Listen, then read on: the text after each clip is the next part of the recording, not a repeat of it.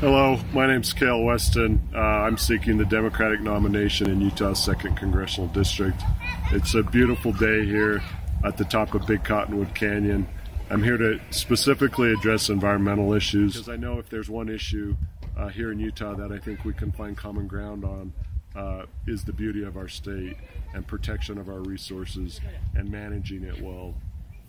I should start out by saying that if you were to look at my iPhone, what I've had on my iPhone as the background photo is Earthrise, which of course is probably the most iconic image ever taken of what our planet looks like from the moon. So everything I say today has that as the backdrop. We have one planet, we haven't been using our resources well, and I think Mother Earth deserves policy in Congress that takes into account climate change, facts, science, and data. So if you'll bear with me for a few minutes, I want to speak specifically about issues that are related to the 2nd Congressional District. We're sitting today in front of the watershed signs, and if any of you have been up here at Big Cottonwood Canyon, it's an important reminder as I stand on about 6 feet of snow that all of us in a very urban Wasatch Front area are dependent on our water that falls in the form of snow. So let's talk about water for a while. Water is something that keeps us alive. Water is something in the second driest state that needs to have a policy function tied to it. Probably the biggest issue down south is the St. George pipeline. So my position right now is that it seems to be not financially feasible, but it's also focused on first and the most important issue, which is how do we conserve. I believe that doing due diligence as a candidate means that I needed to read the Colorado River Compact.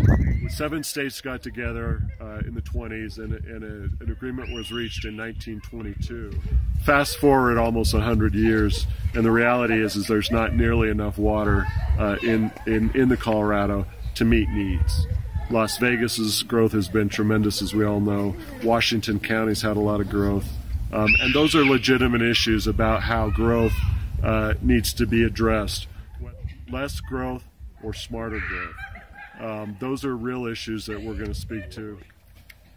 So the American Antiquities Act has a very interesting background. The part of the act that of course is very much focused now is it gives incredible power to American presidents to protect land. That is an issue that presidents have, that President Trump under this administration with a lot of support from people like Chris Stewart seems to be weakening in every way he can. I promise you that I would be someone who would put the Antiquities Act on the wall of my office. I would be wrong if I didn't also highlight the inland port is in the 2nd Congressional District. So for many of you and for me, that's an issue that I believe does have relevance when it comes to the federal government. Wildfire management is an issue I believe that doesn't often get enough attention. Funding for our parks. Again, these are issues that have a very significant congressional dimension.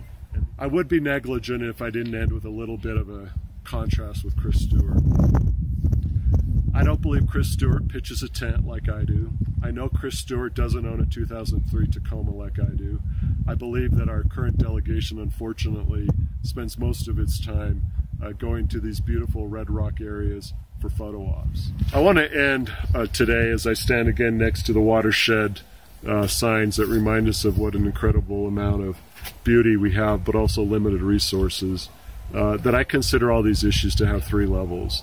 The international level, we need people in Congress who can speak to when our government pulls itself out of international treaties, decides it doesn't want to help lead the world on these issues, because pollution, water resources, land management isn't just a CD2 issue. It's not just a Utah issue.